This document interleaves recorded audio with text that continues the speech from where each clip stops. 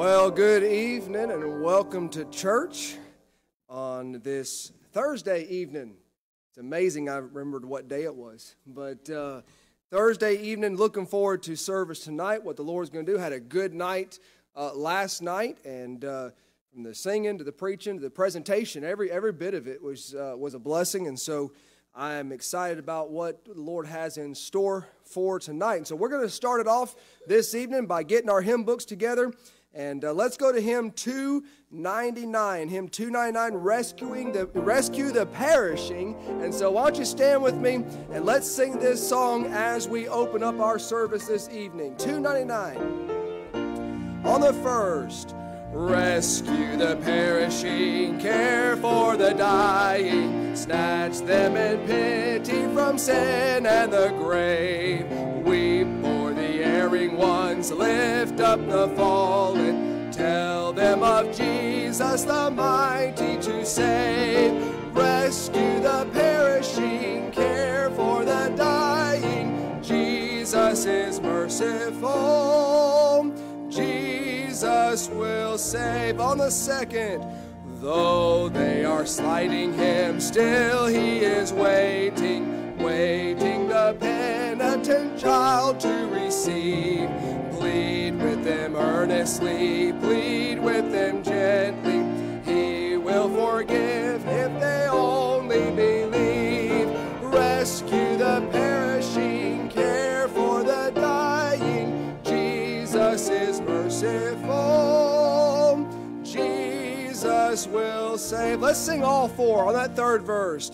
Down in the human heart, crushed by the tempter, feelings lie buried that grace can restore.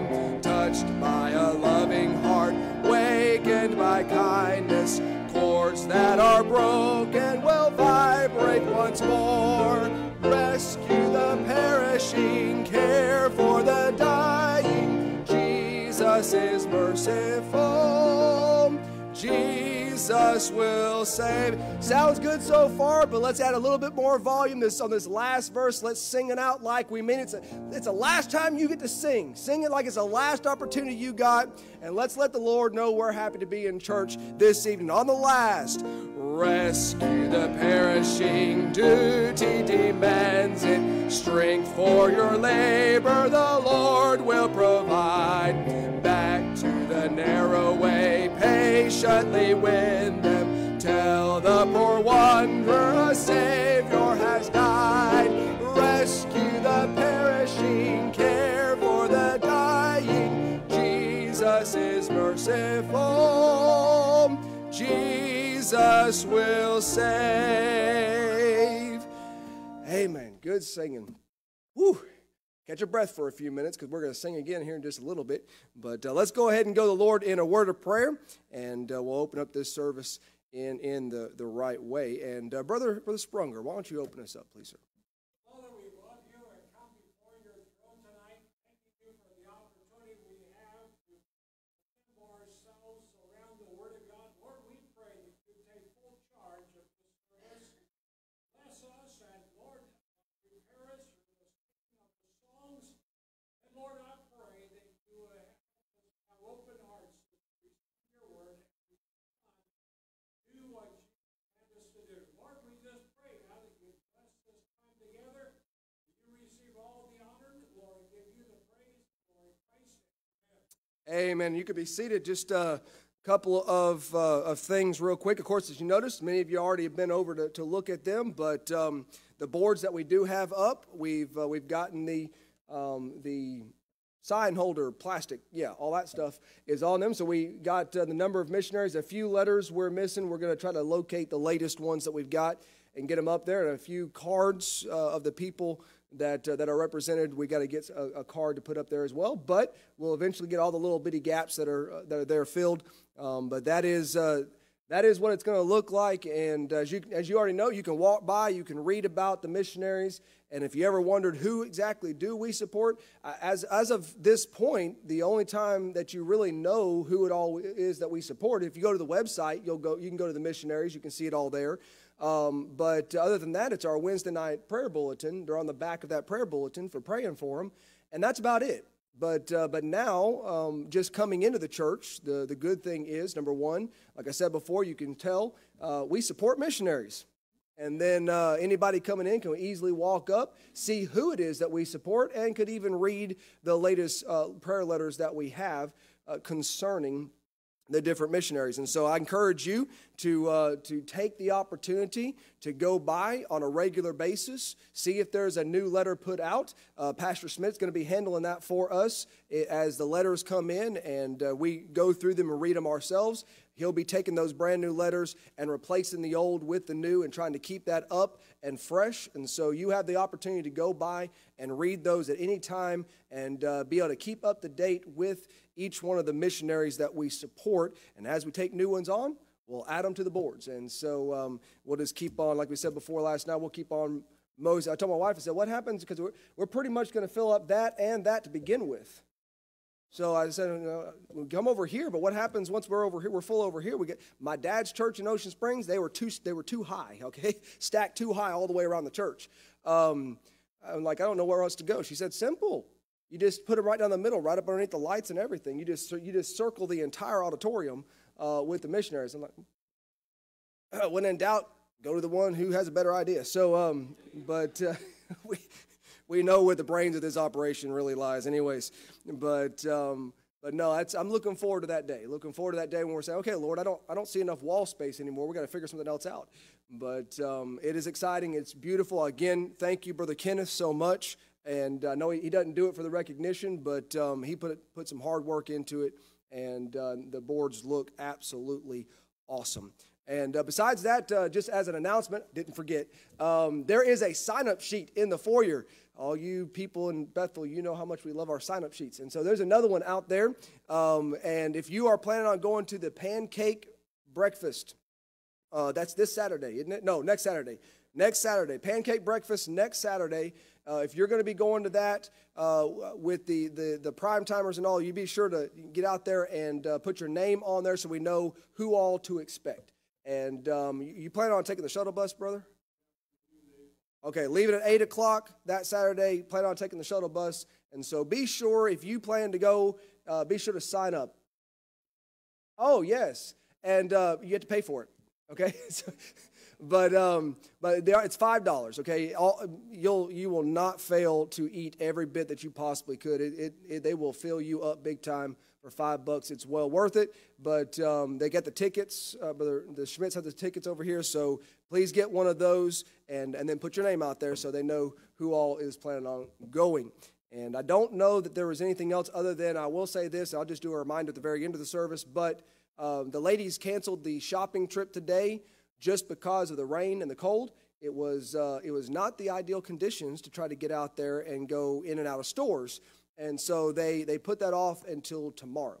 All right, so the plan is, Lord willing, I forgot to say that yesterday, but Lord willing, if nothing else weather-wise gets in the way, the plan is tomorrow, same time frame, 12:30, 1 o'clock, for the ladies to go shopping. And so, again, if you want to be a part of that, you want to go, let my wife know, and you ladies in the church are welcome to go with them as they go into town. Tomorrow's not supposed to be any rain from the last time I looked, so it should be a good day for that. I do want to say again, thank you so much for the missionaries we have with us. We've got 2 more that will be coming in. Tomorrow, Brother Justice Mize and his wife will be in, and then Sunday we'll also add to that Brother Jeff Bellamy and his wife. Of course, right now we got Brother Adam Walls, who last night presented his work, and just about had a coronary. I mean, I think he was hyped up on coffee or something, but no, he did an awesome job. I've actually had numerous people talk about the presentation, and so it was very good. But Brother Adam and his, I had your name, oh my goodness. Ashley, I should have said it when I had it because I came back to it and it was gone. But Brother Adam and Miss Ashley being with us, it's been a pleasure to have y'all with us. I know y'all leaving out in the morning, and so pray for them. Remind me again where you're going. I was going to say that. I didn't want to be wrong, though. Okay, Kansas City. They got a little bit of a drive ahead of them, and so pray the Lord to keep them safe on the road. But Brother Sprunger in just a minute is going to come and present an update for us, and we'll have a video with that. But of course, we also, for those that maybe were not here last night, Brother Jeff Farnham, and well, I say Farnham, but it's Farnham. I don't know how you say Farnham. You say it Farnham, right? Okay, that's what I thought. But Brother Jeff and I'm sorry, Catherine. I'm telling you, it's a pulpit. It's the pulpit. But because I have all this sitting over there, and then we get up here, and there it goes. But Brother Jeff and Miss Catherine being with us, it's been an honor to have them with us. And last night, again, was wonderful. Looking forward to what the Lord has placed on his heart and mind for this evening. And we're looking forward to the remainder of the conference. But I'm going to go ahead. We're going to move forward, and we're going to let Brother Sprunger come. And he's going to give us an update about their ministry. And then when he's done speaking here, we'll also watch a short video about the ministry as well. And then we'll move forward with the service. Thank you, Pastor. God bless you. David in Psalm 105 records these two verses, and I want you to just mark them. It says, "Oh, give thanks unto the Lord, call upon his name, make known his deeds among the people. Sing unto him, sing psalms unto him, talk ye of all his wondrous works." Folks, you and I have a lot to share about what God is doing. I like to tell folks that really, Joy and I have been blessed to be missionaries out in the West Indies, and don't get shocked, we don't do much, God does it. He just gives us the privilege of experiencing it, and I often say that we're just journalists for the Lord, and we report on what God's doing. And you know, the truth about it is we're not reporting fake news either. We're reporting the real thing. And it's so exciting because we have the privilege of talking about God's wondrous works. One of the most wonderful things that God's done in my life is the day I got saved. I was 10 years old. I was in a union meeting in my hometown of Bern, Indiana, and back in those days they would come together once a year and they would invite a very special speaker to come in, and we would have a week of meetings. And that year they invited Dr. Lehman Strauss to come and preach. I remember I was in the choir loft, and we had a huge choir loft. It was in the First Mennonite Church, a huge auditorium, and I was smack dab in the middle. And Dr. Lehman Strauss preached on hell that night, and he gave an invitation, but I couldn't move. We were packed in like tuna sardines in a tuna can, you know. And I went home that night under conviction. I climbed the stairs, and I remember climbing that stairs, and my heart was heavy, and I bowed down my head and knelt beside the bed that night, and I opened up my heart's door and said, "Lord Jesus, I know I'm a sinner. I want you to come in and be my Savior." And I thank God that simple prayer brought the Lord Jesus Christ into my heart and my life. And little did I ever anticipate what God would do with my life. Well, in high school, I had surrendered to the Lord, and I said, "Lord, I'll go anywhere. I'll do anything you want me to do. But Lord, don't ever send me to Africa." I don't know why I didn't want to go to Africa. I guess it's just because I heard how far it was away from home, and I didn't want to go that far. But, you know, the Lord heard my prayer, and he honored my prayer, as he has a plan for each of us. And if he didn't want me to go to Africa, he wasn't going to send me there anyhow. So I guess he just honored my prayer because I was praying according to his will. Well, anyhow, while I was in high school, I went forward in a meeting, and I said, "Lord, I'll go." Well, I didn't know what God would have me to do. I thought, well, maybe the Lord would have me be a youth pastor. I love young people. And so I was pretty good at mathematics, and I said, "Well, Lord, you know, to work with young people, they didn't pay youth pastors in that day. You had to just have an income and you serve the Lord in your local church. And that was fine with me. And so I headed off to Bob Jones University with a math major, thinking I would go into youth ministries and be able to teach at a school and make contact with young people. My third year there, I had a very serious automobile accident, and I had a concussion. For 2 weeks, I didn't know where my classes were. I was glad that I had written them down in my notebook, and all I did was follow my schedule. But when you're in a calculus class, you can't afford not to remember what the teacher taught you for 2 weeks. So when the grades came out, I had a perfect flag. It was F, F, F, F. Well, I couldn't function, but I stayed around. I'm not a quitter. My parents taught me that no matter what you start, don't quit until it's finished. Well, God had a plan, because in that calculus class, I met my wife. Thank the Lord for my dear wife. She's smart. She made it through Bob Jones in mathematics, and she got interested in me. Well, we got married in 1970, and God opened the door for me to go to Tennessee Temple. And while I was at Tennessee Temple, God moved upon my heart in a missions conference. As I sat in this conference wondering, Lord, what would you have me to do? Dr. Tom Freedy interjected in the middle of the message, just stopped cold, and he said, I want you all to pray that God would call a young man who would go to the West Indies and be a missionary pilot, church planter, who would help us to propagate the gospel down there. And I'll be honest with you, as I sat there, it was as if God just took his finger and touched my heart and said, you're the one. And I began to argue with the Lord. I said, Lord, I'm not that smart. Nobody knows me. I didn't come from a famous church. I don't have any rich uncles to pay for an airplane. And you know what?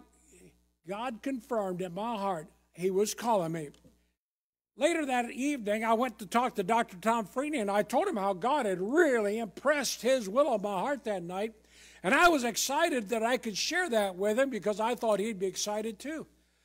He looked at me and he said, young man, if you didn't get over it in about 30 days, come see me. Well, it kind of popped the balloon in my heart. But you know what? You can't get away from what God's telling you to do.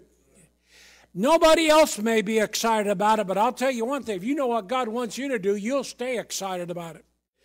I went home that night and I told my wife, I said, honey, God called me tonight. We're going to the West Indies. I'm going to be a missionary pilot and a church planter down there. And she looked at me and, you know, she's pretty smart. She knows numbers. She said, where are you going to get the money for an airplane? I said, honey, that's not my problem. That's God's problem. I figured, why should I be worried about what God has a problem for? I can't answer that, but God can. If I told you how God worked it all out, we'd be here all night. But let me tell you, we ended up in the West Indies, 1975, flying a Piper Aztec, beautiful 6-passenger airplane loaded well with avionics. We began working all through the islands. God gave us a ministry second to none down there. We had the privilege of helping to start churches, to facilitate the needs of missionaries, to encourage young national students at Blue Water Bible College to go out into the West Indies. I had the privilege of assisting them. I had the privilege of taking evangelists all over the islands and being with them in evangelistic campaigns. I'll tell you, God was good. Then the Lord burdened my heart that we needed to get a bigger airplane, because what we were flying was full all the time, and I was having to make 2 trips a lot of times, and God provided us a Beechcraft Queen Air. We really had no idea what was taking place, but God provided something, because what was going to transpire after that needed a bigger airplane. I remember how that one night I received a call from the island of Dominica from Johnny Daniels, who you support. And Johnny and Jim Drew were there, and He said, Brother Sprunger, we have a coup taking place. We want to be with our church tomorrow on Sunday, but how soon can you be in here Monday morning? We're afraid that the telephone lines are going to be snipped yet tonight, and we won't be able to communicate you. I said, I'll be there at 6 o'clock sharp, be at the airport. He said, well, we're sending the family out, but Jim Drew and myself are going to stay. Well, with that in mind, I had the airplane all loaded with fuel. I headed out at 4 o'clock in the morning. In the dark of the night, I went down to the island of Dominica to land at 6 o'clock in the morning. I noticed there was some strange activity around the airport. Johnny Daniels, Jim Drew, and the family came running out on the tarmac, and I didn't even shut the engines down. I dropped down the air stair door. They came flying in with 11 suitcases and 1 guitar. There were 10 of them, and I made the 11th on an 8-passenger airplane. I told Jim Drew, I said, why don't you leave your guitar behind? He said, no, sir. He said, that goes with me. I'll leave my wife.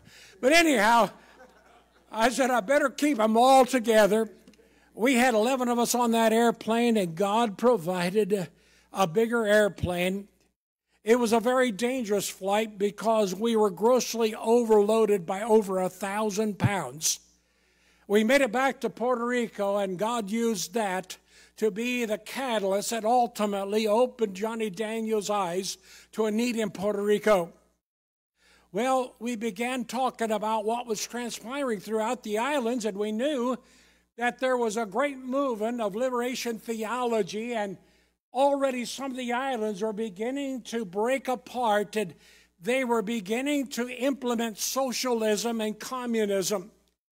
It was just a year or so later, I went into the island of Grenada in order to bring a family out, and upon landing in Grenada, I was greeted on the tarmac by 15 Grenadian soldiers loaded with AK-47s, loaded, locked, and pointed at me. The Cuban government had just spearheaded a coup.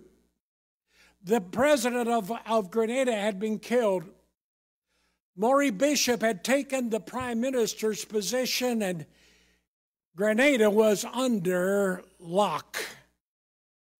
I had a load of instruments for the Christian school, and I was bringing the family out, and I stood there as those young Grenadian boys pointed those weapons at me, and I thought in my heart, how much longer are we going to have in the islands to reach the islands with the gospel?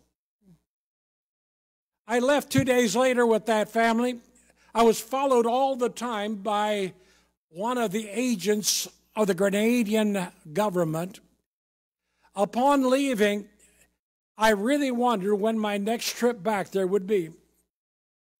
Upon getting back to Puerto Rico, Johnny Daniels, Jim Drew, and I sat down and we began to discuss the situation in the islands, and we realized that maybe at the most we'd have 5 years left.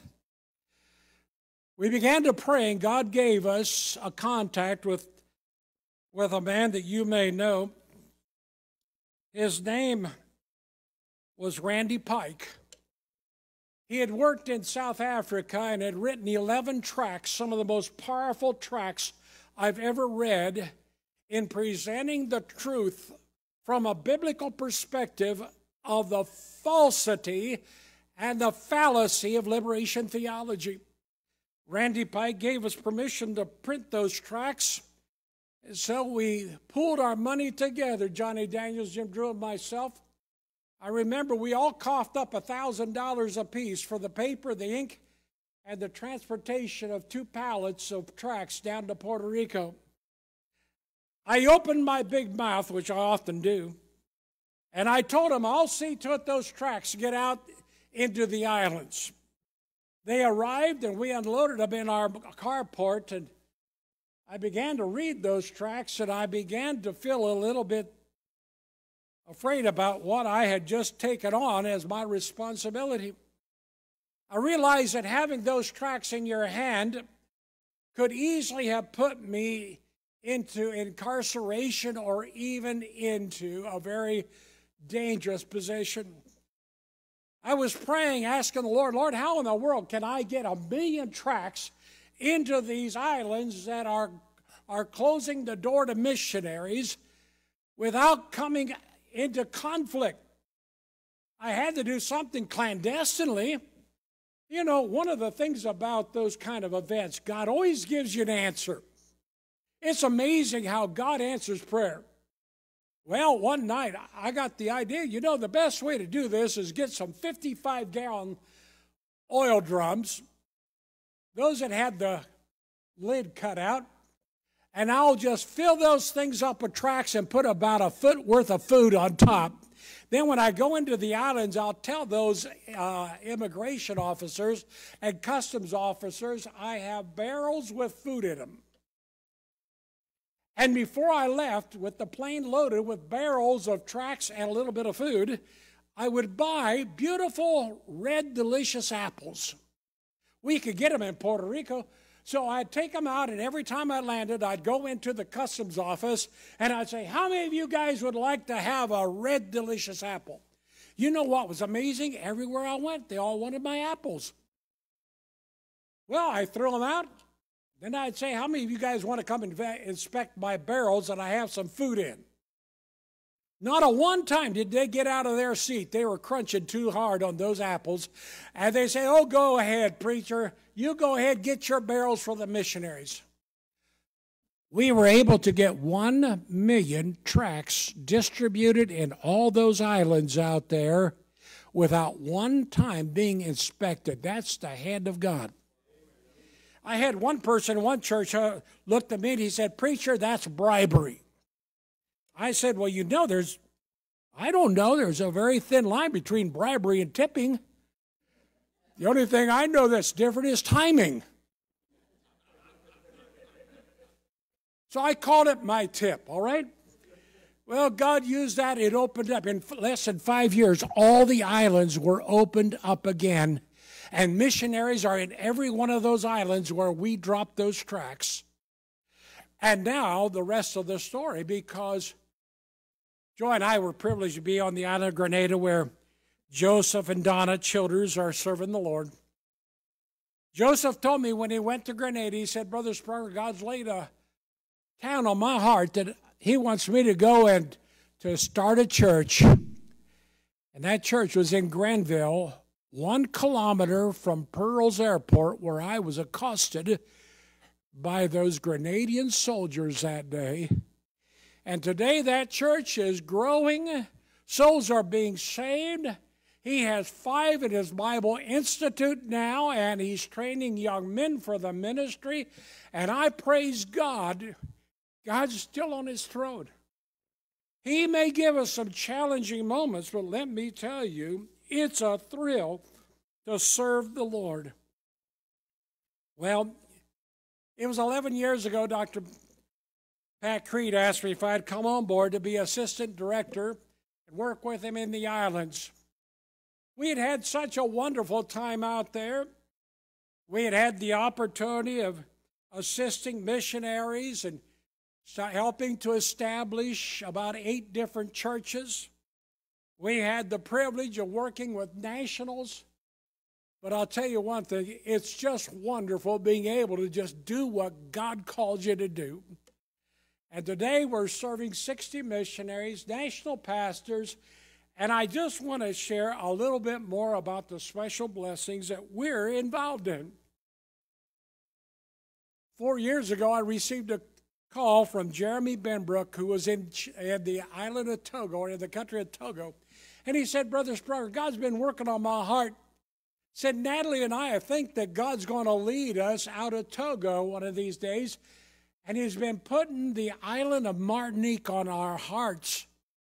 He said, what do you know about Martinique? I said, well, I know one thing. There hasn't been an American missionary, fundamental Baptist missionary there for over 45 years. Matter of fact, it's 45 years. And I know it's hard to get into the French islands, but I said, we're still serving a great God. Let's pray about it. A year and a half ago, Jeremy came out of Togo, and He went down to Martinique and he met one of the older national pastors, sat down with that older missionary, or that older national pastor, and that pastor said, Jeremy, we haven't had an American missionary in here over 40 years. We have lost our pioneer spirit. We need somebody young, vivacious, who will bring the gospel to our young people again. He said, I'll do everything in my power to get you into Martinique. Come on. Jeremy and Natalie are there, and they're looking for a piece of property that they can start, or a place that they can rent on the south side of Martinique, and they're starting a church right now. And they got all of the paperwork, and they got a warm welcome from the French government. That's God working. I spoke to Luis Cuadrado this last week. He's on the west end of Puerto Rico, in the area of Mayagüez, where Joe and I served. I was co-pastor at Iglesia Bautista Nueva Vida. Luis Cuadrado is a pastor. They lost his wife last year to cancer, and he's going on. And he said, Brother Sprunger, I'm so excited. He said, we've seen souls saved, and last week we had several who got baptized. My, I'll tell you what, I was so excited to the fact that the works that we've been in are going on for the glory of God. Well, in closing, we put some of these booklets, Romans, out on the table. If you have a Hispanic friend, I'd suggest you take one and give it to them. We just printed 750,000 of these and sent them into the Dominican Republic, along with over 1 million tracts. When they arrived in Dominican Republic, the forwarder went out there and took some of the boxes off of our container and put some contraband in our container, and our container was locked down on the wharf, and they began charging me $130 a day for it sitting there. Well, I wasn't going to pay the taxes on it. I wasn't going to pay the wharfage when it should be totally exonerated. Well, the bill began to climb up to over $55,000, and we were praying, God, give us the right contacts that you can deal with this. I was in one church, and I said, folks, I'm going to ask you to pray that God would sell cattle off of his mountain so I could pay a bill. One guy raised his hand and said, Brother Sprunger, what kind of cattle you want him to sell? I said, Angus. They normally bring more money at the auction block. But anyhow, you know, God doesn't have to sell his cattle. He just deals with the heart of the king. We were able to get to the key right-hand man of President Medina of the Dominican Republic. He's a Christian man. And he went to President Medina and he said, President, I want to share a problem we have. This group of independent Baptists have a container with gospel literature on it, and they have two big pallets of tracts, and they have them impounded, and they owe over $55,000. President Medina sent a memo down to the dock and to the Department of Hacienda, and he exonerated all of our fees and released our container in 2 days, and we didn't have to pay a dime. You know, we're serving a great God. Well, I'll tell you, it is exciting to just be in a church that loves missionaries. And I want to thank you for your faithful support. And I want to thank you for your prayer support, because God's doing some marvelous things all over the Caribbean. But we need help. We have a number of missionaries that are now coming off the field because of their health. Don and Bridget Dryden, I've been in touch with them. Even this morning I spoke to Don.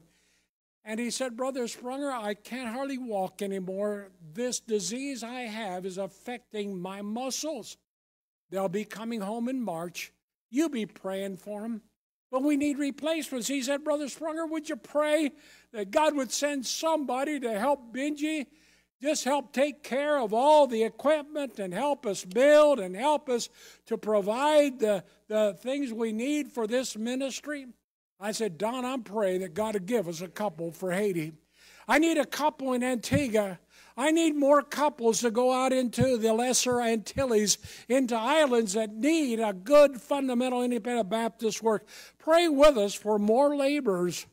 And I hope that when you see this video, it will just stir your heart to pray more for us in the West Indies.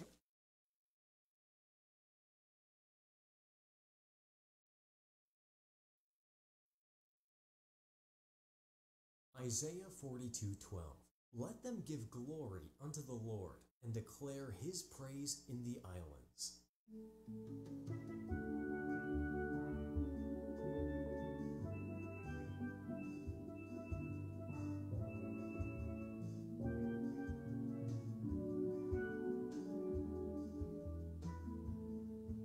In the 1400s, exploration of new territory captured the minds and hearts of many a courageous explorer.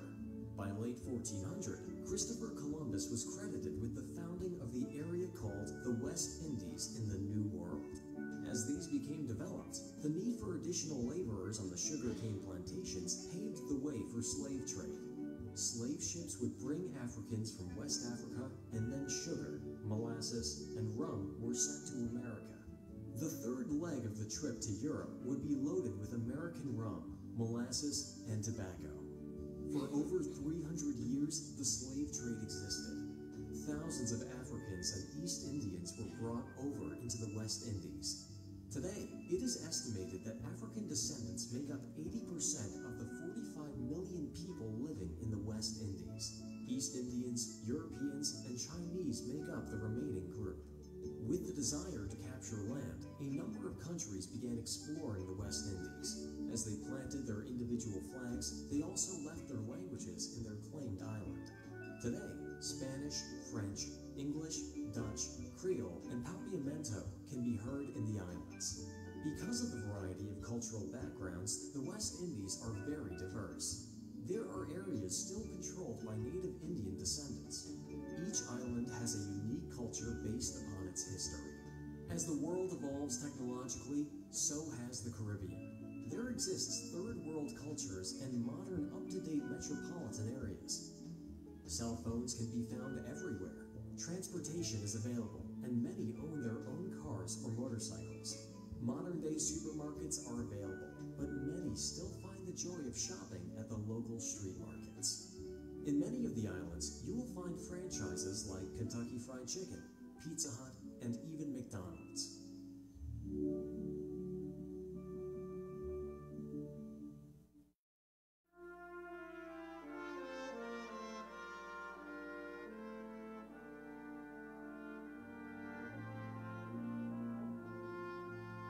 Today, there exists a great need to reach the young people. Around 30% of the population are young people under 15 years of age. The harvest fields are white unto harvest. Laborers are needed to reach the youth of today. 30 years ago, there was a wave of missionaries who went around the world to reach their generation. Today, we need another wave of dedicated missionaries to carry the gospel to their generation. Although they are more techy and knowledgeable about world affairs, they still have a void in their heart without the Lord Jesus Christ.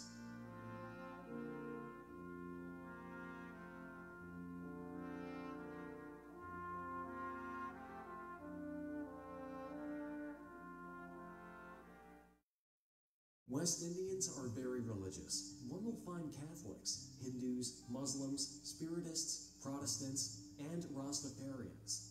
Although they are very religious, few really know the truth about biblical salvation. Many are searching a peace of heart. The Rastafarians smoke marijuana thinking that they are inhaling the Holy Spirit. Hindus erect colored flags representing their spiritual condition, thinking that by doing so, they will find internal peace. The Spiritists sacrifice animals, hoping to find spiritual contentment. But without Jesus Christ, there is no real hope. Doors are open throughout the Caribbean. Many towns need a good gospel-preaching church. In many areas, missionaries are able to teach the Word of God in public schools. Door-to-door evangelism, vacation Bible school, and sports events are readily used to get the gospel out. As the Macedonia call was heard by Paul, would you listen and respond to the call of, "Come over"? and help us. The Caribbean needs you to reach your generation for Christ. Many of our current missionaries are facing retirement because of their physical conditions. Would you be the one who would stand in the gap and be Christ's representative in that island? For more information, please contact us at bimi.org.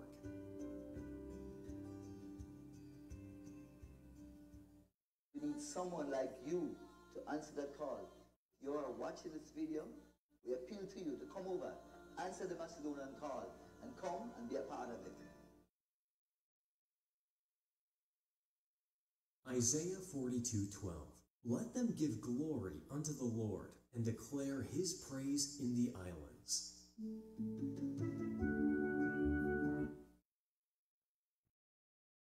Amen. Well,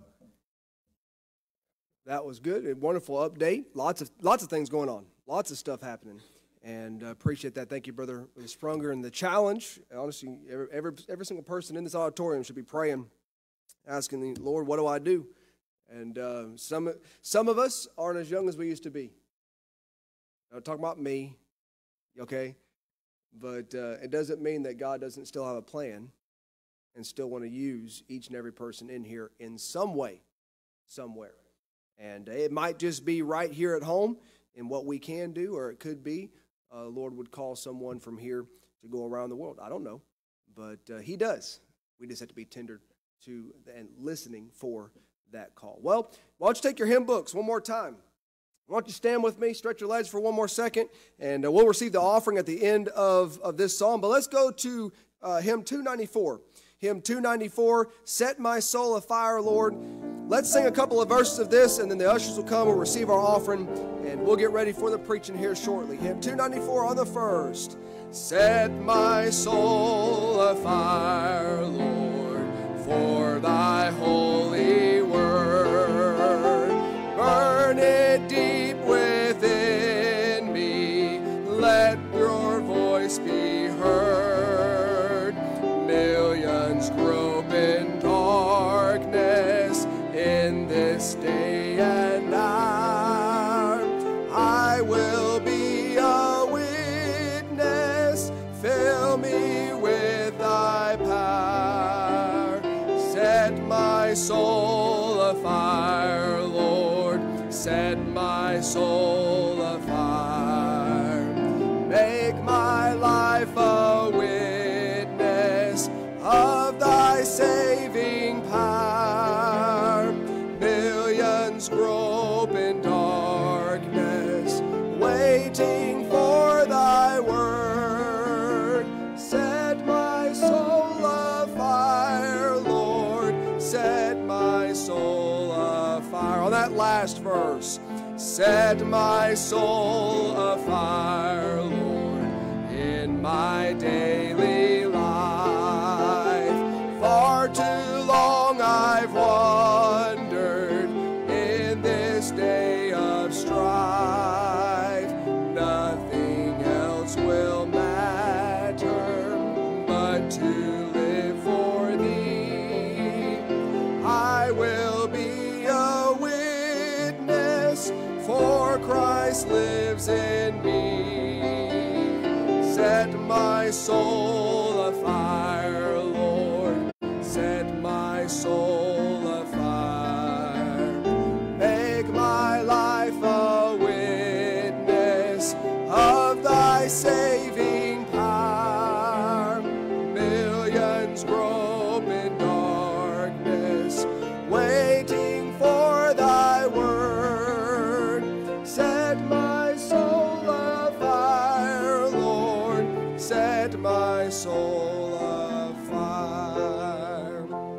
As normal, the offering received in the missions conference will go to help for the needs of the missions conference. And so I ask you to give as the Lord has laid on your heart to give during this time of our weekly meeting. And so, Brother Austin, why don't you go ahead and pray for us? That's a blessing on the offering.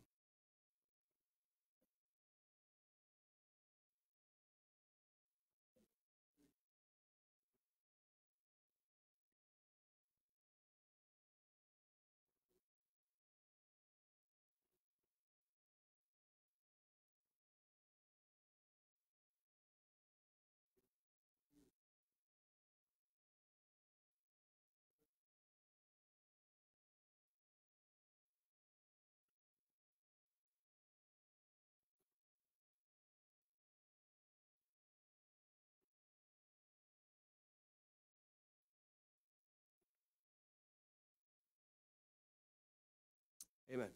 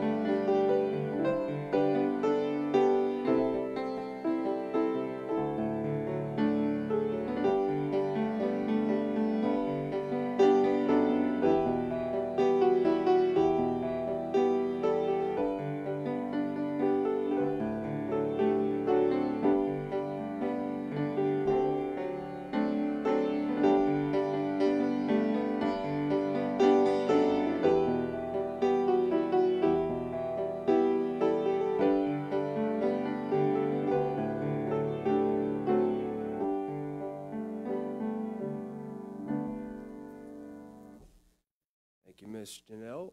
At this time, Brother Farnham, why don't you come and up the platform, and he's going to preach here in just a second. The girls are going to come, and they're going to give us our special for the evening. And as soon as they are done, Brother Farnham, it's all yours.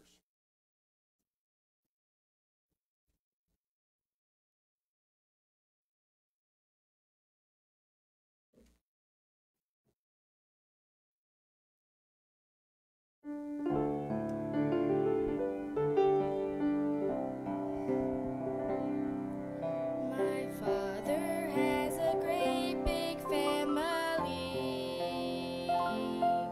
and there are many children besides me. If you're wondering how he divides his time, just let me say I never stand in line. He loves me like I was his only child. Never felt so loved before. I could never ask for more. He loves me like I was his only child. God really loves me. Yes, he really loves me. He loves me like I was his only child. He never favors me above the rest, but I can't help but feel that I am blessed. He treats me best, I often say, but then all my father's children feel that way. He loves me like I was his only child. Never felt so loved before. I could never ask for more. He loves me like I was his only child. God really loves me. Yes, he really loves me. He loves me like I was his only child. God really loves me. Yes, he really loves me. He loves me like I was his only child.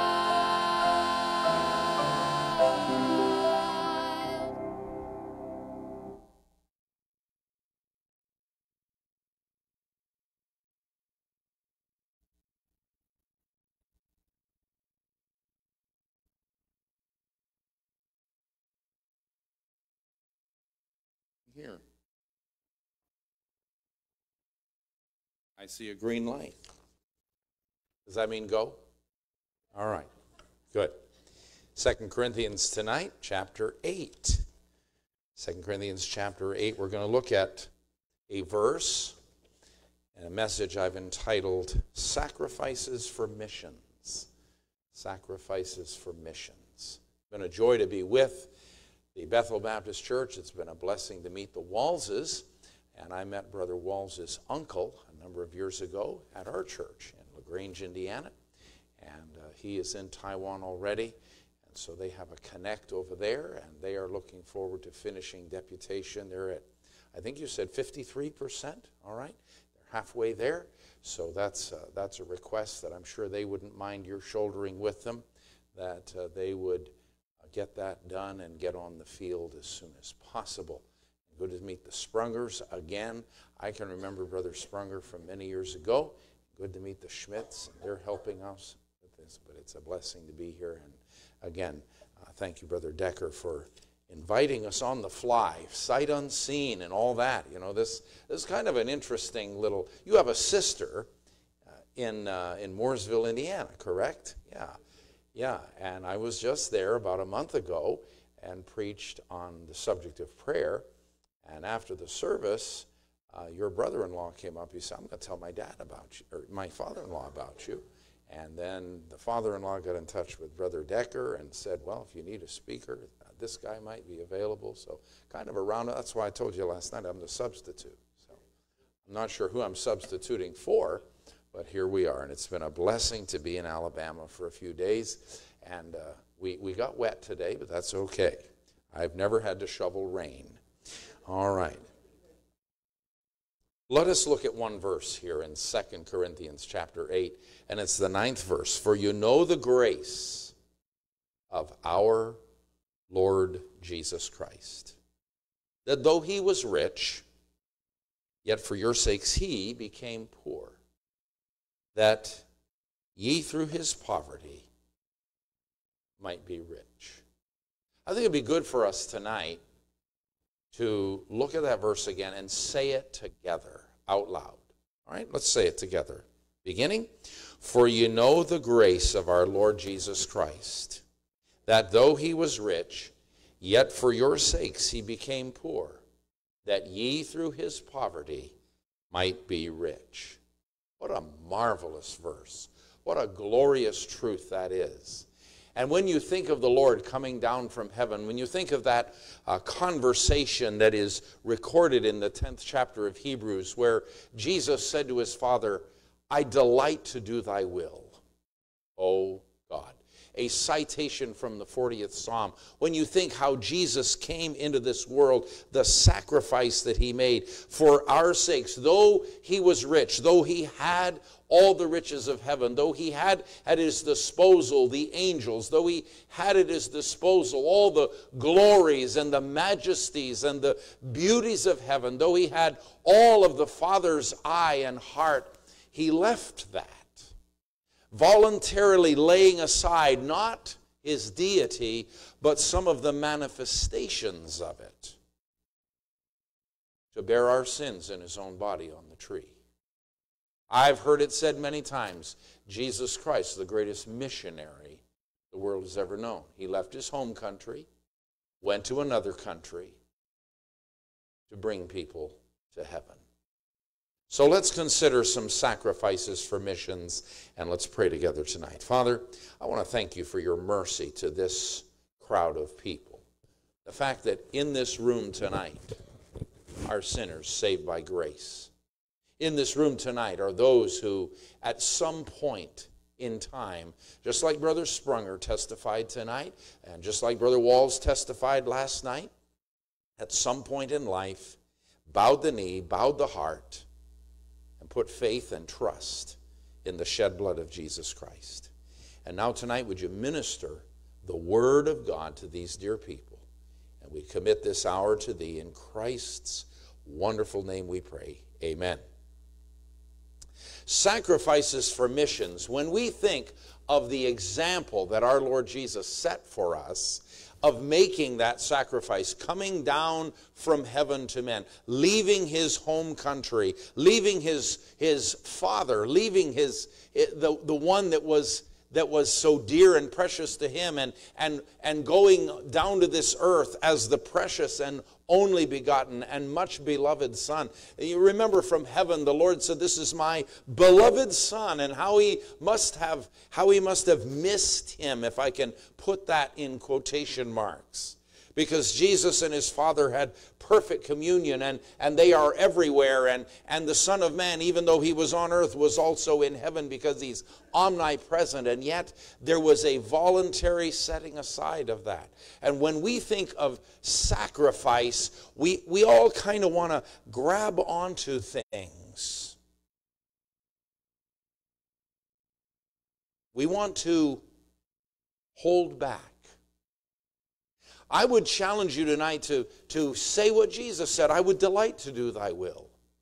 Father, if there is something you want me to do in prayer for missionaries, I will do that. If there is something you want me to do by proxy, that is, though I can't go, I can help send, then I will do that. If there is something you want me to do in person, then I will do that. Churches in the United States of America are accustomed to having these special people come on Wednesdays and Sundays. We call them missionaries. They come in, we shake their hands, we look at their prayer cards, and we go back to our normal lives. They're making those sacrifices. What sacrifices are we going to make? Let's talk about, number one, the sacrifice of prayer, sending supplication, the sacrifice of intercession. And I will call your attention to some verses tonight. And let's start with a verse in Romans chapter 15, a couple of verses there. Romans 15, verses 29 and 30. Notice what Paul says to the Roman church. He's never been to Rome yet. He's sending a letter on ahead, anticipating that he will come there one day as a missionary, anticipating this day. It had been a lifetime goal, and in fact there was a time when God gave Paul a vision, and he said, "You're going to preach here, and after you've preached here, you will see Rome." And with that glorious goal in mind and that anticipation, notice what he says as this letter, this great letter of the book of Romans comes to an end. Romans 15:29, "And I am sure that when I come unto you, I shall come in the fullness of the blessing of the gospel of Christ. Now I beseech you, brethren, for the Lord Jesus Christ's sake, and for the love of the Spirit," now look at these words, "that you strive together with me in your prayers to God for me, that I may be delivered from them that do not believe in Judea, and that my service which I have for Jerusalem may be accepted of the saints, that I may come unto you with joy by the will of God, and may with you be refreshed." Did you notice that phrase, that you strive together with me in your prayers to God for me? It sounds like prayer can sometimes get to be work. I wonder tonight at Bethel Baptist Church, if there would be a couple, then you would say, "You know, I don't have a lot of money, I don't have a lot of health left, but I can sure pray." I was talking to a preacher friend of mine long ago. His dad is way up in his 90s. He pastored the same church for over 60 years. And he said, "Dad can't get up and walk around much anymore. He spends most of his day either in a chair or in bed." But he said, "My dad prays for 6 hours a day." 92, 3 years of age. Just gets in his chair because he can't get up and move around much, and just cries out to God. And I will tell you, if you listen to anything tonight that Brother Sprunger talked about, if you listen to anything that Brother Walls said last night, if you listen to your missionaries, you're going to find out that what I said last night is true. Missions is impossible without the power of God. The Great Commission is an impossibility. There is no way in the world that we can reach the world except by the power of God. And how do we call that down here? How do we get the power of God? Listen, we get it by striving together in prayer. We get it by begging and pleading with God. It's not these little flippant, shallow prayers. They don't get anything done. And we Americans, I'm sorry, we're used to pushing buttons and getting things done. We need to quit Googling everything and start getting a hold of God again. I'm not against your computer. Your computer is not the devil. The devil can use your computer, but your computer, it has no spiritual value. And your cell phone and all the rest of your little gadgets and gimmicks, and I have some of them. I don't know what to do with them, but I have some. I just carry a phone around just so I look modern.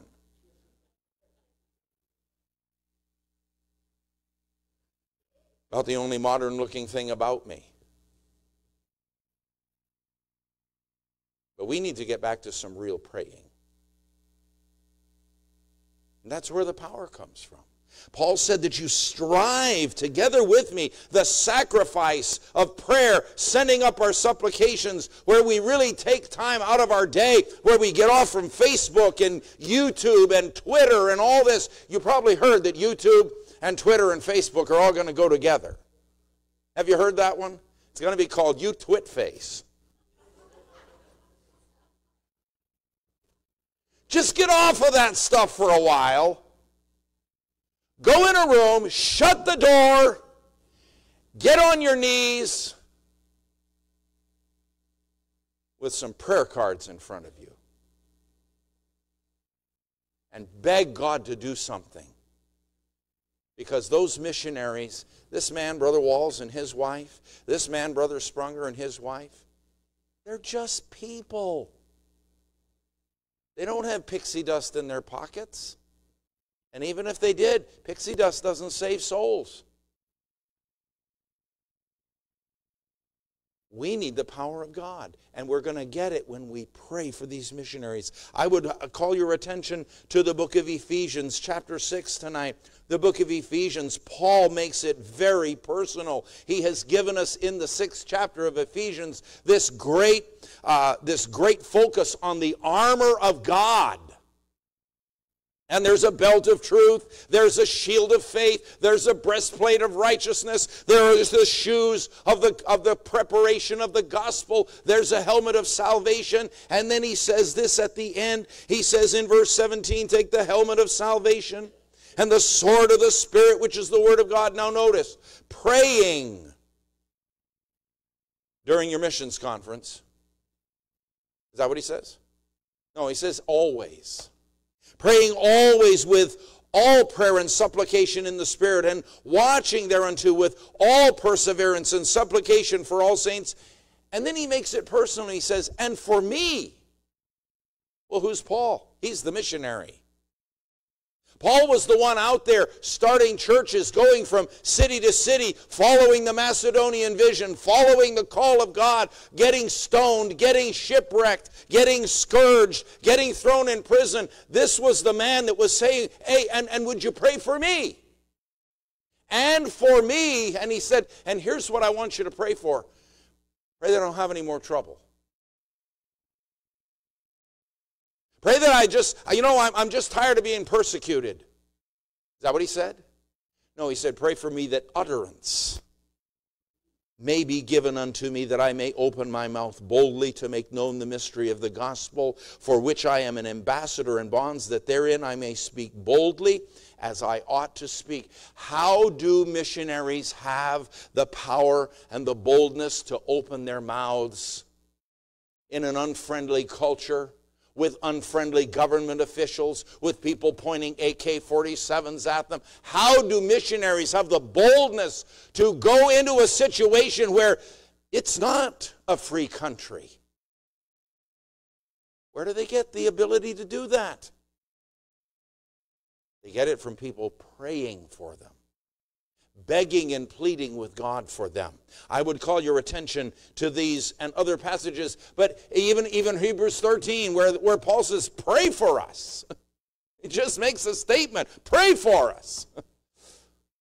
I would encourage you tonight as you sit here in these beautiful surroundings in your soft padded pew. I would encourage you as you're going to go home tonight. You have an easy chair and a soft bed, and you have a nice vehicle and a warm house and plenty of food. I would encourage you to say that starting with this missions conference and until God calls you home, your house is going to be a place for the sacrifice of intercession on behalf of these people that are doing a work you and I can't do. But you need to understand they can't do it without you. I've never known a missionary who doesn't say something like this: thank you for your financial support, but thank you even more for your prayer support. So there is this matter of the sacrifice of intercession where we send our supplications up to God. But then there is the proxy sacrifice where we send not just the supplication, but we send someone else. And this church has the ability, I don't know, 25 or 30 missionaries along this wall, and that wall would take another few and a few more and a few more, and you know what, you'll have them all up here in the choir loft, and you know, you'll have to move the chairs or stick a letter on the back of each chair or something, have some hanging on the front of the pulpit. Nobody's heart's going to be broken, amen. That'd be good, wouldn't it? And by the way, wouldn't it be good to fill up these pews? Yeah, that'd be a good thing too, wouldn't it? That'd be nice to have chairs sitting out that we actually needed to use. Be nice to get to the point where the choir has to stay on the platform. And you know how that happens. You know what the lifeline of the church is? Missionaries. And the more you get involved as a church, the more your vision is turned. We sang the song tonight. You stole my invitation. I had to change my invitation song.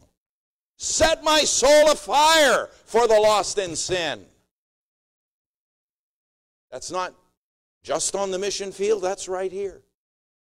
And the lifeline of Bethel Baptist Church is a heart for missions. And when this church takes care of God's workers and God's men, God will take care of this church. Nothing grows a church any more than a vibrant missions program. Nothing grows a church any more than a vibrant missions program. And if you are going to make the sacrifice of prayer, may God bless you, but the sacrifice of sending other people, the sacrifice of investment in Philippians chapter 4. I referenced this last night.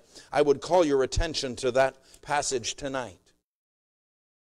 Paul had been in Philippi at different times in his ministry. We find the record of that in Philippians, or in the book of Acts chapter 16. That's where they met the girls possessed by a spirit of divination. Paul was thrown in prison. They met Lydia there. They started a church there. It was one of those cities where the believers were just extra special, and Paul just loved them. He called them his dearly beloved and longed for, his joy and crown. He loved these people. There was something special about this church in Paul's heart. And you know what they did? They loved him back. They supported him. Now let's look at it. Philippians 4:10, but I rejoiced in the Lord greatly, that now at the last your care of me hath flourished again, wherein you were also careful, but you lacked opportunity. Not that I speak in respect of want, for I have learned in whatsoever state I am therewith to be content. I know both how to be abased and I know how to abound. Everywhere and in all things I am instructed both to be full and to be hungry, both to abound and to suffer need. I can do all things through Christ, which strengtheneth me. Notwithstanding, you have done well that you did communicate with my affliction. Now you Philippians know that in the beginning of the gospel, when I departed from Macedonia, no church communicated with me as concerning giving and receiving, but ye only. For even in Thessalonica, you sent once and again unto my necessity, not because I desire a gift, but I desire fruit that may abound to your account. But I have all, and abound. I am full, having received of Epaphroditus the things which were sent from you, an odor of a sweet smell, a sacrifice acceptable, well-pleasing to God. But my God shall supply all your need according to his riches in glory by Christ Jesus. Now unto God and our Father be glory forever and ever. Amen. Here was this church in Philippi. They joined with Paul in this ministry. They sent gifts to him. And twice while he was in Thessalonica, for just 3 Sabbath days, they sent something to him. Something came up. I don't know what it was that came up, but something happened to the Philippian church. Either they backed away from support, or something happened where they couldn't. We don't know what happened. We just know that Paul says they were careful, but lacked opportunity. But then the opportunity came again, and they started supporting him. And he tells them how precious that was to him. Can you imagine what it's like to drive around the countryside like missionaries do? 3, 4, 5, 6 children in the back seat, mom's up front, homeschooling 4 of them, nursing 1 of them, changing diapers, and the husband has got to go from this church to that church. And I'll tell you what, when they get out of the car, they all have to look just like this. Every hair has to be combed. The little girls' curls have to be nice and the bows straight. And the boys have to have their shoes all polished so you can shave in them. And they got to have their ties on. And boy, their shirts can't have spaghetti stains on them from the fellowship dinner the night before. And they have to have a washer in the back seat of the car.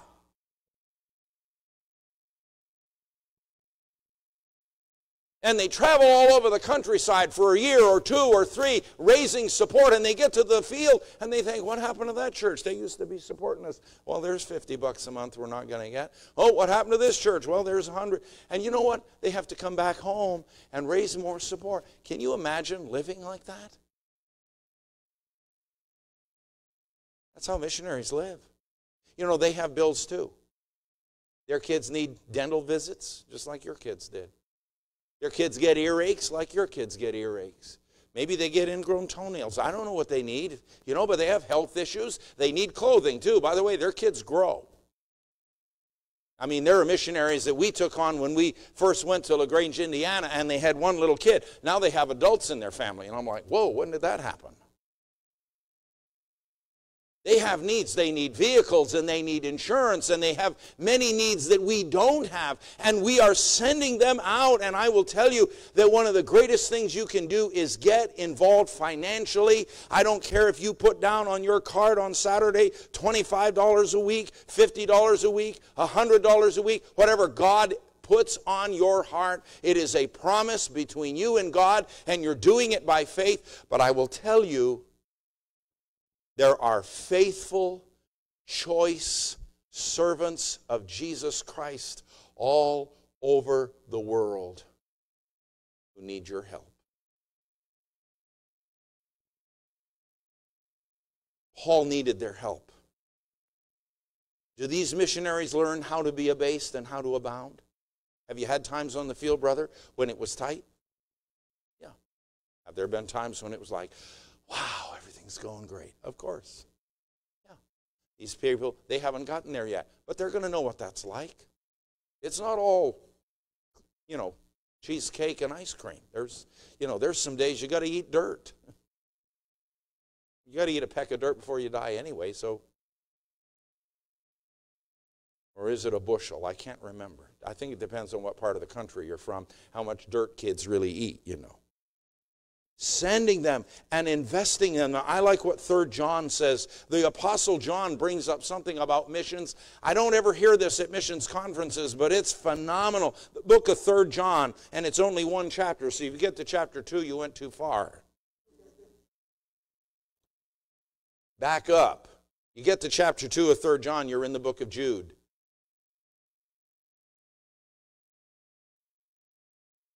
3 John chapter 1, verse 5. Beloved, thou doest faithfully whatsoever thou doest to the brethren and to strangers, which have borne witness of thy charity before the church, whom, if thou bring forward on their journey after a godly sort, thou shalt do well, because that for his name's sake they went forth.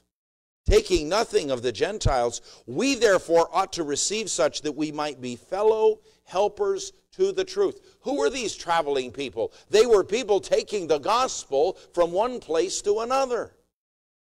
And John is praising this church. He calls them the elder, the well-beloved Gaius. I believe that 2 John is written specifically to the church. 3 John, I believe, is written specifically to Gaius, the pastor of that church. And I believe that you can find that because of the similarity of the message.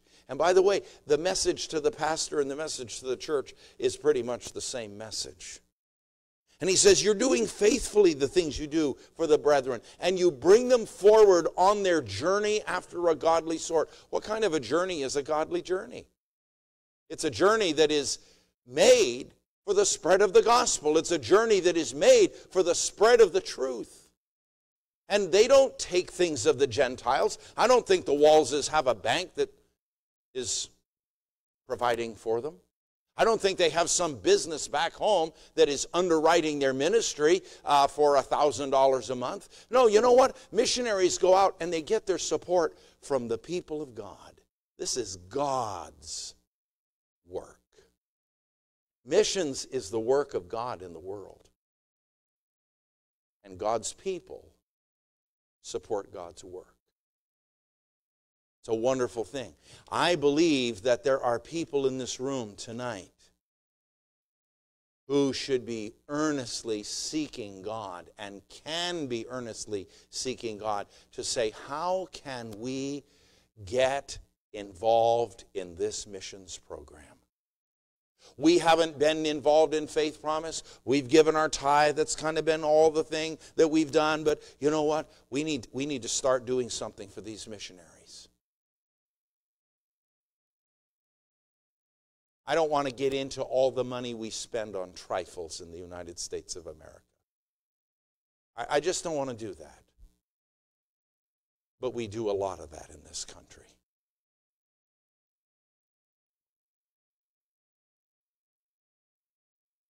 You know, there's so many things I could pick on. People treat their pets better than they treat the servants of Jesus Christ. Now, you may love your dog. I'm not asking you to go home and shoot your dog. But your dog doesn't need a $500 toy. But these missionaries do need $500. I'm not asking you to abuse your children. But I've been in Christians' homes where there had to be a toy room.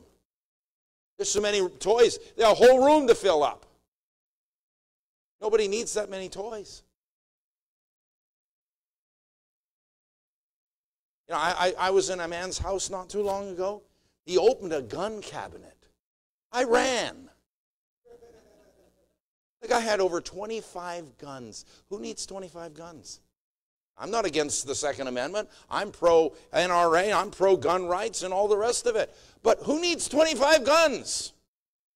And he said, well, I use this one when I'm shooting this kind of an animal. I use this one when I'm shooting that kind, and I use this one when I'm shooting. And he told me all the different animals that he used the different guns on, and I'm thinking, wow, I just go down to the market and get my beef. You know, if you want to be a hunter, go for it. I'm not against hunting. I'm not against fishing, but who needs 47 fishing rods? You see where I'm going with this?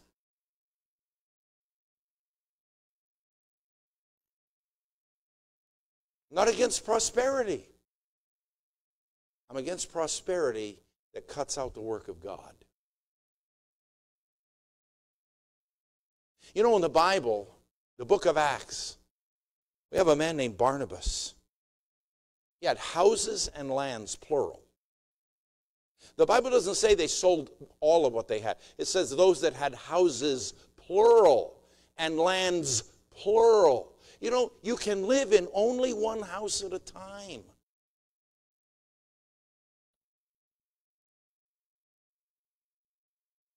You know what they did with those extras? They sold them. They brought the money who knows how much it was. I don't know the economy of Rome. I'm not an expert on ancient currencies, but they brought the money. They laid it at the apostles' feet. They turned around and walked away. They said, give it where it's needed. I don't know. Maybe somebody has something like that here. I'm not against your having something for your retirement. I have a house back in LaGrange. It's not a fancy house. You know what? It keeps the rain off in the summer, and it keeps the snow off in the winter, and we have a little lawn, and we have a little shed out back, and I have a mower that I bought for a few $100. My neighbor to the north and my neighbor to the south, they have Better Homes and Gardens yards. When they drive by my house, they go like this. I keep the grass mowed. Period. What I'm trying to say is, can we simplify a little bit so we can get some people to the mission field? Can we downsize? Is there something that we can invest in God's work to the uttermost part? I want to say thirdly tonight, not just the sacrifice of sending up our supplications in prayer, not just the sacrifice of sending somebody else in this matter of getting the gospel to the ends of the earth, but what about the sacrifice of person? What about going yourself? What about that? Have you ever thought that for your 2-week vacation you'd go to a mission field and just help somebody for 2 weeks? Have you ever thought about that? Have you ever thought that when semi-retirement comes around, that instead of buying a motorhome and traveling all over the country to do everything you want to do, you would take some of that time and talk to somebody in a mission agency and say, who needs some help? Is there a couple that's struggling and they could use a grandpa and a granny to come along and just play with the kids a little and give the mom and dad a little? Is there somebody that needs something that I could do? Maybe there's somebody sitting here tonight and God's tapping you on the shoulder. And He's not just tapping you on the shoulder, He's squeezing your heart a little bit. He's saying, I want you to be a missionary. The sacrifice of person. I remember this. I have thought of this so many times. I remember of a preacher preaching in a back country church. The offerings they brought to the preacher were things like chickens and cucumbers. Just an old country church back in a holler somewhere. Yeah, I can say holler. Now up north, holler means you raise your voice. Down here it means a place back where there's just a 2-track. The missionary didn't have any idea what he would get for an offering, but he preached his heart out in this little country church. And at the end of the service, a little boy crept past Daddy and Mommy. Little barefoot, ragged jean boy came down to the front. He grabbed one of the offering plates, and I won't do this because I'll break it. He took the offering plate, put it right on the floor, and stepped inside. He said, I'm going to give myself. The missionary said it was the biggest offering they received on his whole furlough, because he gave himself. And that's what we find in the book of 2 Corinthians. We were just there a few moments ago, and if you want to go back there, 2 Corinthians chapter 8, where we started tonight, and we won't be much longer. In 2 Corinthians chapter 8, look at verse 5. And this they did not as we hoped, but first gave their own selves to the Lord, and unto us by the will of God. Romans 12:1 and 2 talks about this. To give yourself a living sacrifice. You know, God doesn't want you necessarily to die for Him. He wants you, before you die for Him, to live for Him. To present your body. He says present your body. You know why he says that? You know why Romans focuses on that? Romans chapter 6 says, yield yourselves unto God as those that are alive from the dead, and your members as instruments of righteousness unto God. Romans 6:13. Then we get to chapter 12, and he says, present your bodies a living sacrifice, holy, acceptable unto God, which is your reasonable service. What is this presentation? What are these members? The members of the body that are mentioned in Scripture are the hands, the feet, the eyes and ears, the tongue or lips, the mouth, even the mind, and the heart, the nose. What is the significance here, folks? The significance is we yield them either to God or to the world. I would like to ask you tonight, what sin can you commit without using at least one of those members? You can't commit a sin if you don't employ your hands or your feet or your eyes or ears. Something. You have to employ something. Those same members are to be yielded unto God as those that are alive from the dead. We're alive from the dead. We've been saved by the power of God. Last night, the missionary told about when he got saved. Tonight, the missionary told about when he got saved. How about I do that? I got saved as a senior in high school. I'd been testified to by an underclassman for the year before. I had never been to church, never heard the gospel, didn't have any idea God loved me. When she started talking to me about John 3:16, I didn't know what John was. I didn't know what 3 meant. I didn't know what the 16 was. I'd never seen an organ, didn't know what an organ looked like, never opened a Bible. But she started telling me I needed Jesus. When she said that to me the first time, I looked right at her. I said, I thought you were more intelligent than that. Because I was a highfalutin, arrogant atheist. I'll tell you what, she just kept at it and kept at it. She was a bus kid from, are you ready for this? Louisiana. Can any good thing come out of Louisiana? Yeah. Her dad was in the Air Force. He got stationed up north, where I grew up on a farm in northern Vermont. And that girl came to our school, and she focused in on me. I believe the Lord sent her to our school to reach this farm boy. Because to my knowledge, other than my brother and me, she never led anybody else to Jesus Christ. And she's made an absolute mess of her life by terrible decisions.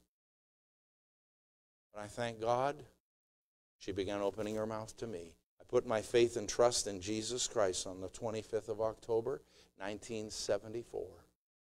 I woke up the next morning to milk cows, and the first conscious thought in my mind was, Jeff Farnham, you are under new management.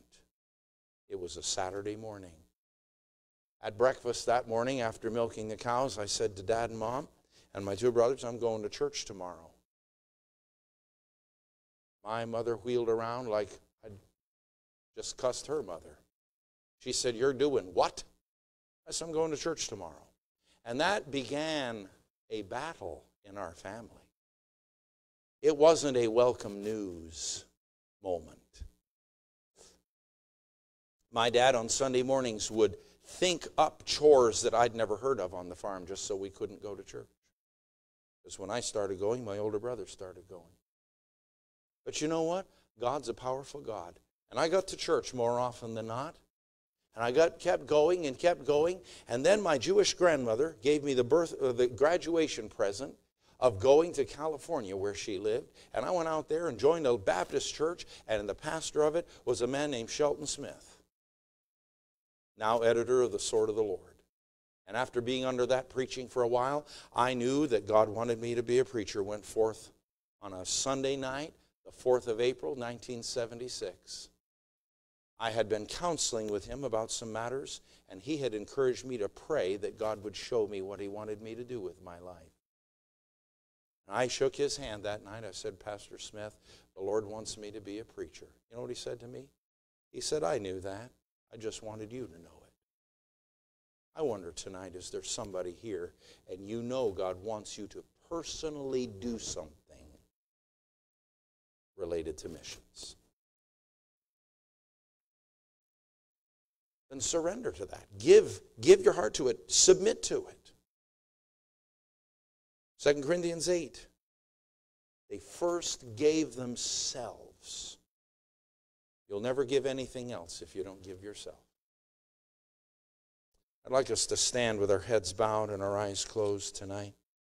And as we think of the sacrifice that Jesus Christ made, a living, willing sacrifice, when he came down from heaven's glory, though he was rich, for your sake he became poor. And perhaps tonight there is a man, a woman, a couple, and a teenager, an individual, somebody, and you would say, I need to respond. Our pianist is coming. If you would just start playing softly, number 296. We have a story to tell to the nations. While that piano is playing softly, I want to extend an invitation. You may not be accustomed to coming to the front. I think there is value in that. But do business with God tonight. Maybe this is a time for you to covenant with God that you're going to be a diligent prayer warrior for the missions program of this church. Maybe tonight is the night you're going to just settle your giving to missions. Maybe tonight you say, tonight's the night I'm just going to settle it. I'm going to go and actually get involved and do something in God's work. We have a couple praying here at the front. Will there be any others?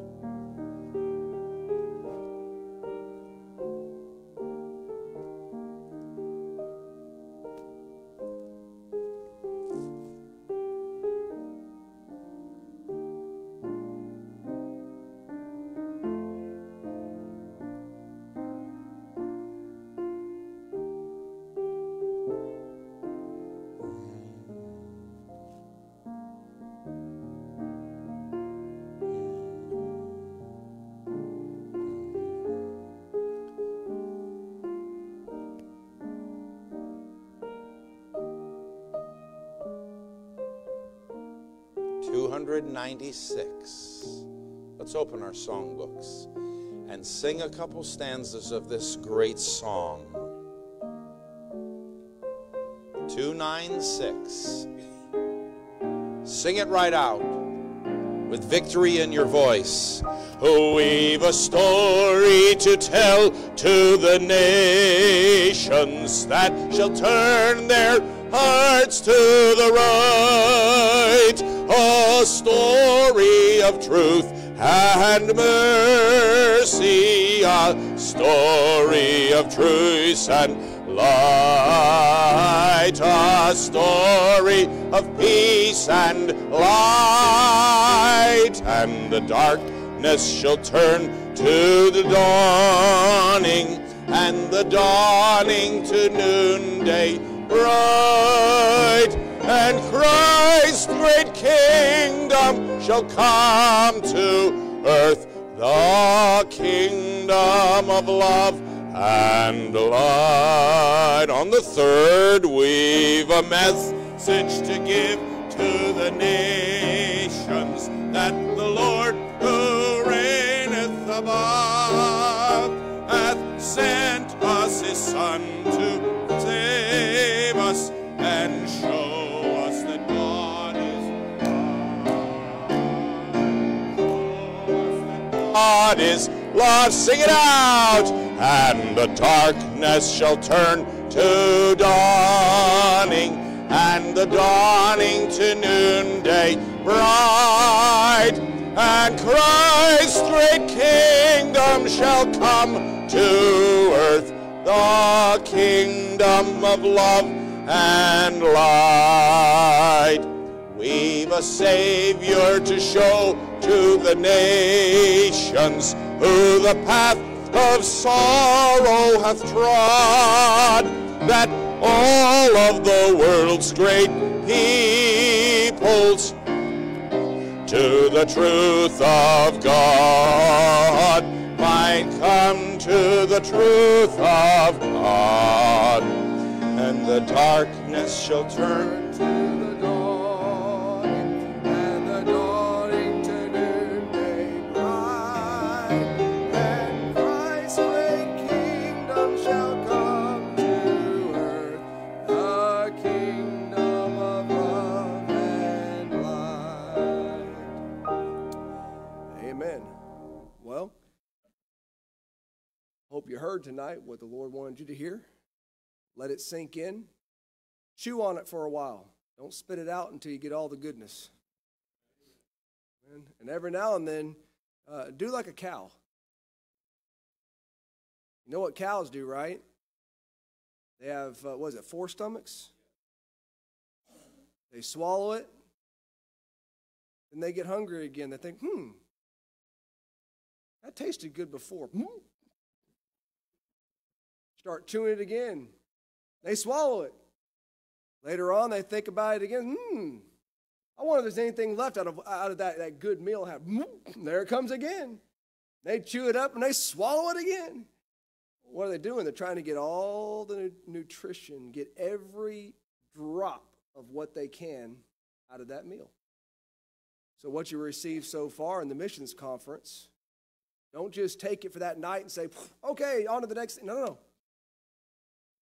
Let the remembrance of things come back. That's that word meditate. Is to bring back to memory, chew on it a little bit more, and let God continue the truth that we've heard in our hearts. And it's been good so far. Looking forward to the remainder of the week as well. Do pray for the Walls family as they head out tomorrow. And it's been a pleasure, absolute pleasure to have y'all with us. And we pray that God will give you safety as well as a very quick finishing of the raising of your support. You're leaving out in October, right? So heading out, they're already planned. They're going. October 30th, they're taking off and getting to the field. So pray the Lord will bring in the remainder of what they need in the short period of time. It'll be here before you know it. And they'll be heading out, and so they'll blink twice, and it'll be time.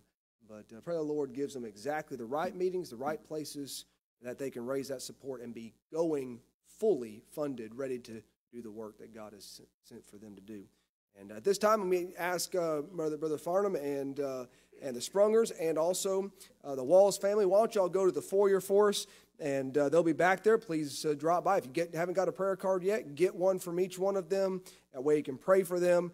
And just spend a little bit of time. I know it's a little bit later, but if you want to spend just a few seconds talking to them, especially the Walls family, let them know you'll be praying for them.